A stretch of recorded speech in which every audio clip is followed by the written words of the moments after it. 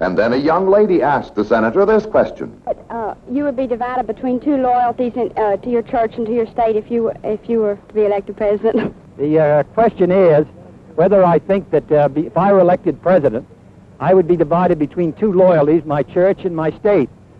Let me just say that I would not. I have sworn to uphold the Constitution in the 14 years I've been in Congress, in the years I was in the service. The Constitution provides in the First Amendment that Congress shall make no laws abridging the freedom of religion. I must say I believe in it.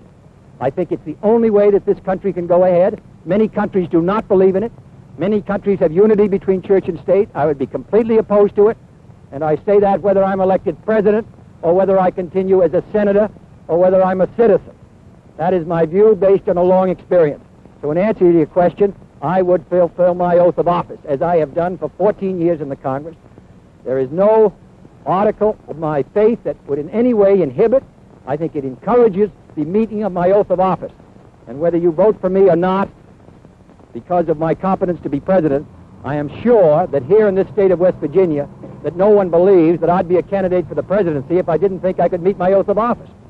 Secondly, Article 6 of the Constitution says there shall be no religious test for office.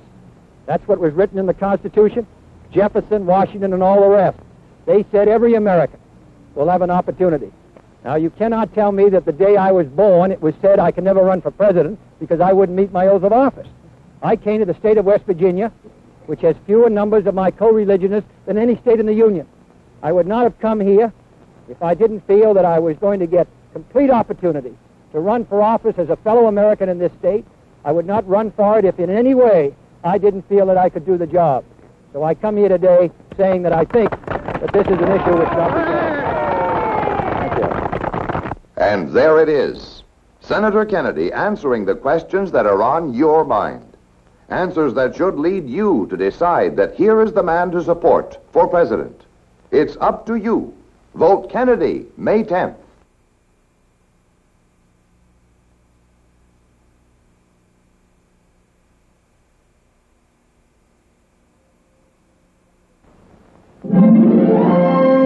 Senator John F. Kennedy has said time and again that the youth of West Virginia is its greatest hope.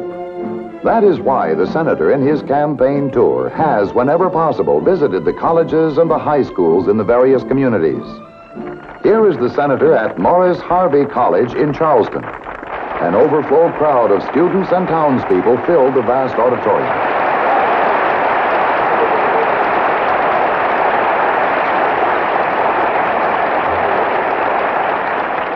Thank you very much.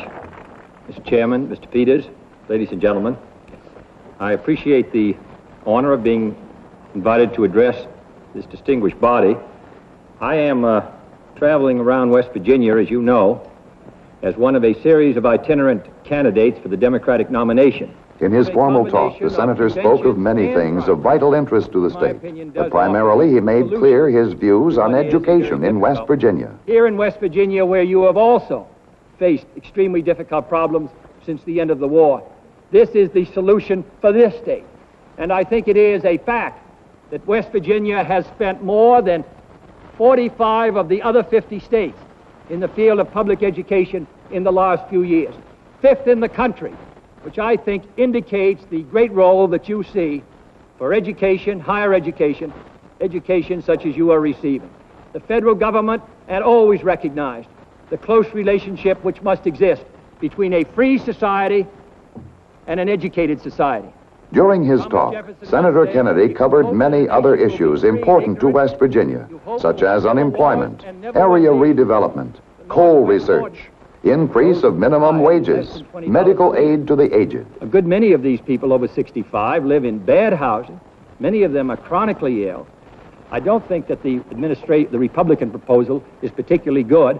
It provides for direct appropriation by the government, a drain on the states, which are already hard-pressed, as well as the federal government, instead of providing the Social Security system, which permits it to be self-liquidating and self-financing.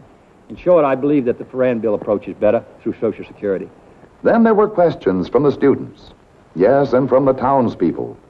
For example, here is Walton Shepard, Charleston attorney, asking, in effect, how the senator's religion would affect the discharge of his duties as president. West Virginia, as you know, has less members of my faith than any state in the United States. Population is about 3 or 4%. If I had felt that there was a inhibition in my ability to fulfill my oath of office, which I've taken on the 5 times I've been elected to the Congress, and which I took when I entered the service, then of course I would not have come to West Virginia. I mean, I'm not wholly without some judgment. And if I felt there was some reason why I could not answer your question, that I am as prepared and able to fulfill my oath of office as any other American, then quite obviously I would not have run in West Virginia, nor would I have run for the presidency, nor would I take, as I have taken on many occasions, the same oath that the President of the United States takes, to defend the Constitution. Now, there is nothing in my religious faith which prevents me from executing my oath of office. If I thought that there was, I wouldn't take it. If I thought there was, I shouldn't be not a president. I shouldn't be senator. I shouldn't have been congressman. To be frank with you, I shouldn't have been taken into the service of the United States, because on that occasion, in 1941, I also swore to uphold and defend the Constitution. Now, I have been in the service of the United States. I spent 3 years in the hospital afterwards. My brother was killed in the war. My sister's husband was killed in the war. I'd like to know whether there's some opinion that I am unable to fulfill my office of citizenship. There isn't. And I think that I wouldn't have come in West Virginia unless I felt that the people of West Virginia believe in the Constitution, Article 1, which provides for the separation of church and state, and Article 6, which says there shall be no religious test for office. That's why Massachusetts was founded.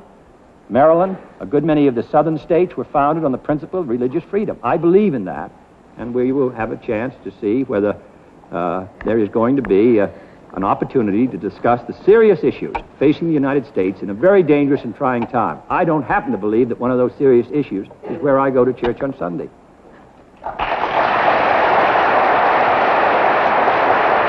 What better answer for West Virginians as to their position on this question than this enthusiastic applause? Remember, Senator John F. Kennedy can be our next president. Take the first step towards a Democratic victory in November. Vote Kennedy.